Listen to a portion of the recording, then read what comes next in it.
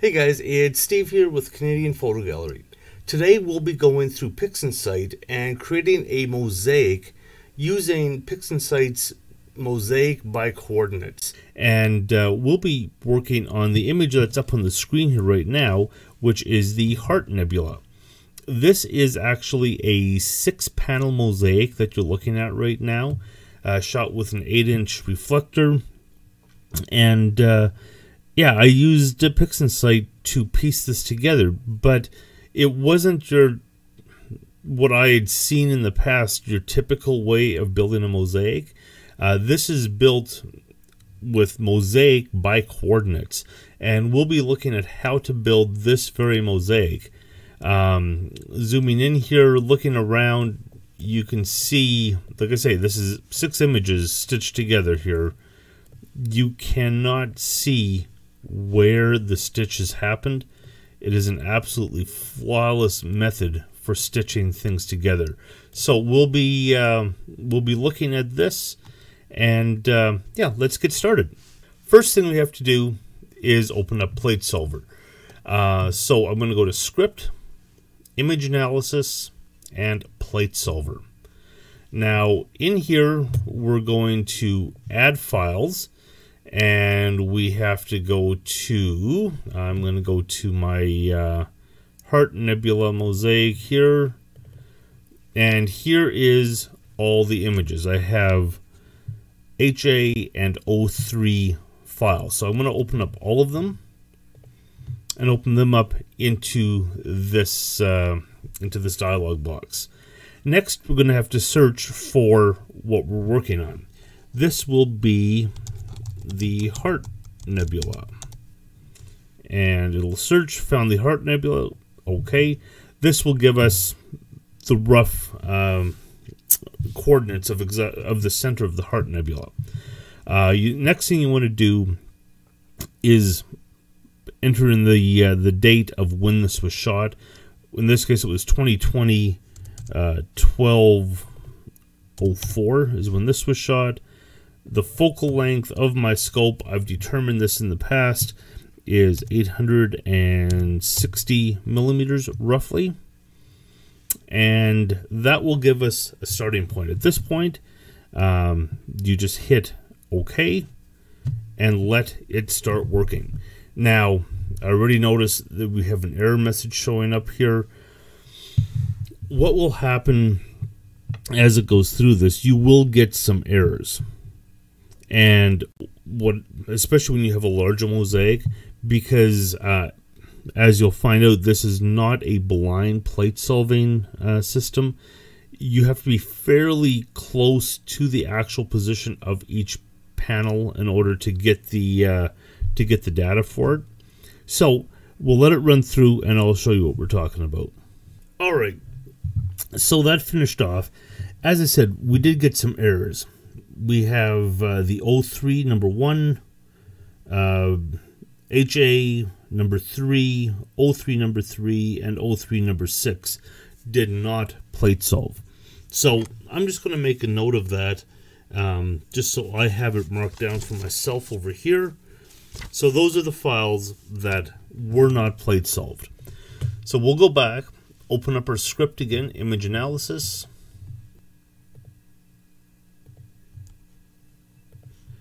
Alright, so those are the remaining files. But we could run it again. It's still not going to plate solve because these are the coordinates we gave it and it didn't work. Now, what I tend to do, I'll go into Google Chrome here. This is Telescopius. For those of you that aren't familiar with it, it's a fantastic site. You can set up your account, and within your account, it will store your equipment. You can store different objects, create shooting lists. It's a fantastic website that you can go to and plan out your night shooting.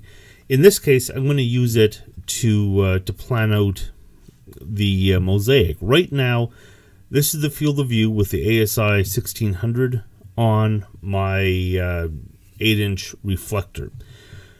What I want to do, though, is I want to have a mosaic. So I'm going to go right here to the Mosaic Settings. I want to have this to be 2 by 3. And you see that's exactly the mosaic that I have. Clicking on here, you can see exactly this is the center of your object. This is what we had in as our coordinates earlier. And you have each panel has its own coordinates. Now, in this case, I'm going to have panel 1 is one of the coordinates. So panel 1, right up here, I did notice in my shooting plan it was 1, 2, 3, 4, 5, 6. Just be aware of how you're shooting your object so that you know which panel you're aiming for. But we'll go with number 1, and I need that to be 2 hours, 36 minutes, and 31 seconds. So we'll go 2 hours, 36, and 31. And we'll come back into here, and it's 61, 59, 38. 61, 59, 38, and we'll go with this again, knowing that more than likely the other images that we have will not be plate solved, but we'll have it go through and take a look at this. Basically what you do, go through it, plate solve it, it'll write that information to the file. So we'll let this run through. I may have to do this 2 or 3 times till I get all the images, but we'll get back once we have everything done.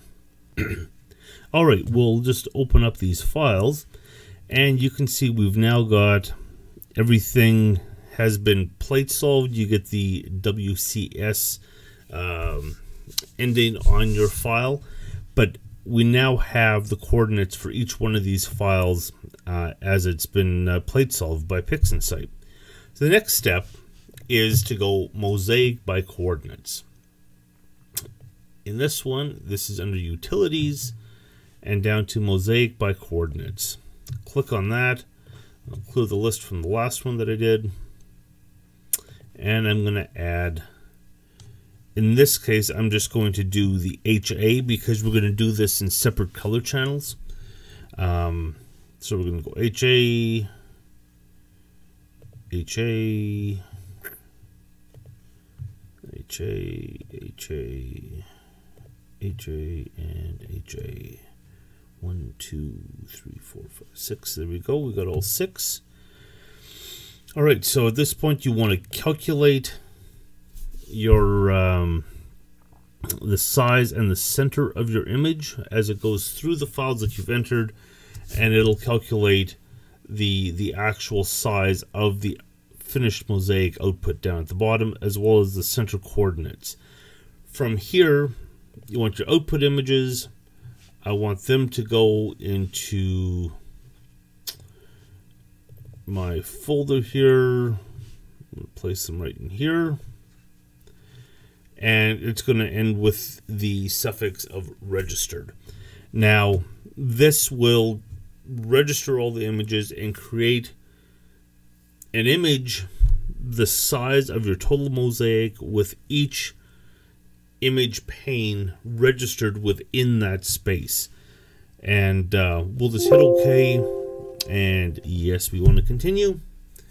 And I will be back when the computer is done working on this. Alright, so we are done with both of those.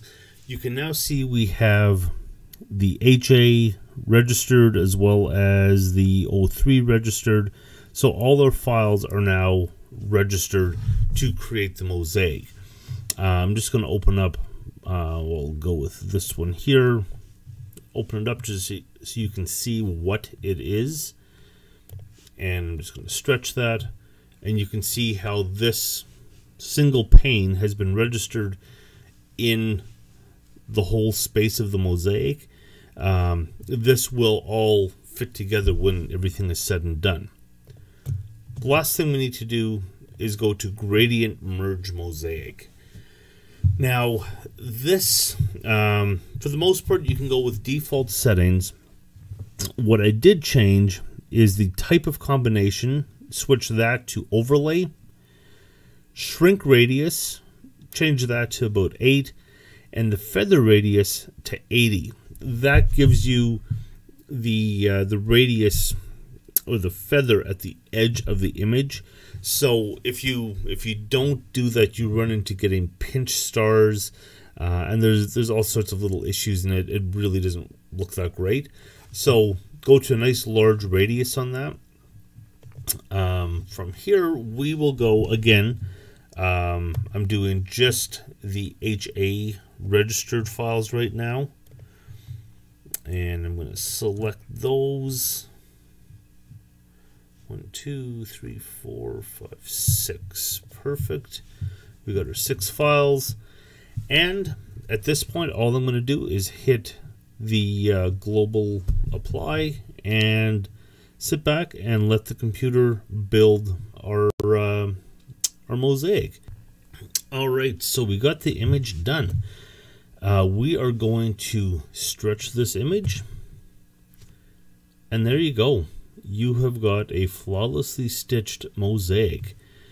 You can see the 6 images where they meet in around here, looking at the very edge.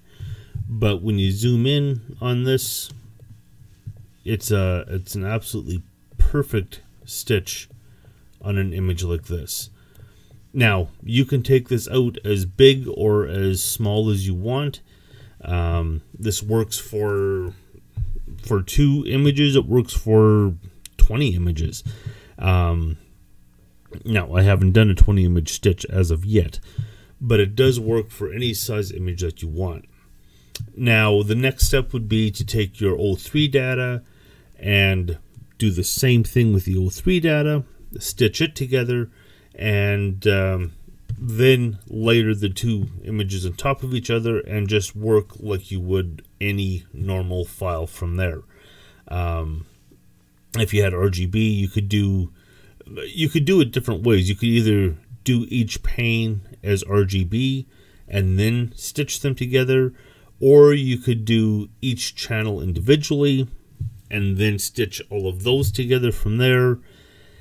The same thing applies to DSLR photography. You could use the same sort of system, and you would just have color images and stitch them all together to do this. Again, I hope this is helpful. I have worked with the other system using star alignment and stitching them together that way, and to say it was a pain is an understatement. There was always stars that showed pinching, lots of issues with that.